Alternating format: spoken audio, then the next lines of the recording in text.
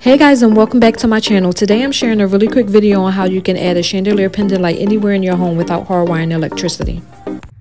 So this is the light bulb that's actually in the chandelier. It's an LED light bulb, and what you do is to charge it, you put it inside a regular socket. You can push this button and it will turn on.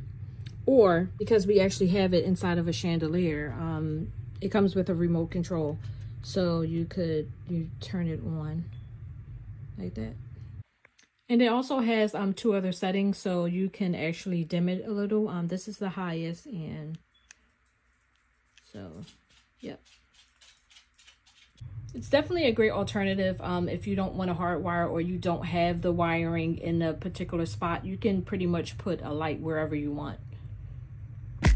If you love this video and would like to see more DIY hacks on a budget, like, share, and save, and don't forget to subscribe. Thanks for watching.